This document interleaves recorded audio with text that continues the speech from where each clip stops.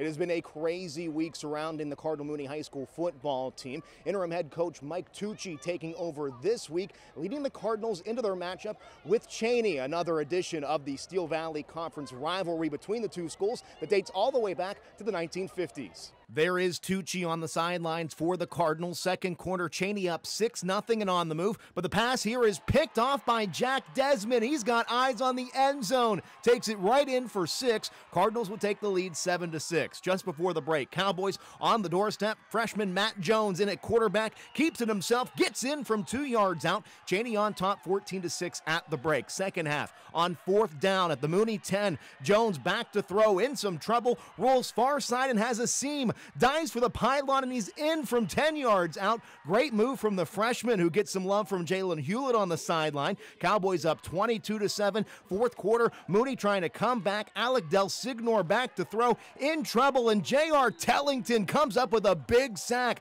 The defense doesn't allow a point to the Mooney offense. Cowboys roll. They get their first win of the year. Very important. I mean, it has been up and down, a lot of injuries. We've got a lot of young guys, and just getting that confidence and coming out and playing, some goofy mistakes here and there, but being able to overcome a lot of that stuff and still play strong and get the win is very big for us. In Youngstown with the Cowboys, I'm Josh Furketic.